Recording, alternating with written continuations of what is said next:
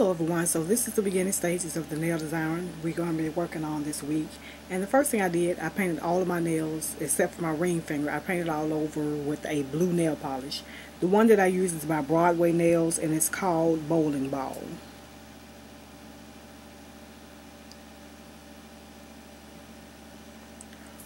So I just applied 2 coats over my entire nail. And I'm pretty much going to let those nails stay just as they are. The design is actually going to be on my ring finger, and for my ring finger I painted all over with a nail polish by Clean Colors, and this one is called Mermaid. It's number 114. Really pretty sheer nail polish. I applied 2 coats of this as well. For the rest of the design I will be using acrylic water paints, and I have a lot of colors that I'm going to be using. Too many to name actually, but I will show you what the colors that I have pretty much out to use. And I know this looks a mess, but it's a lot of different colors in there. So these are the colors I will be using. I'm not sure exactly if I'm going to use all of them or not, but this is what I have out.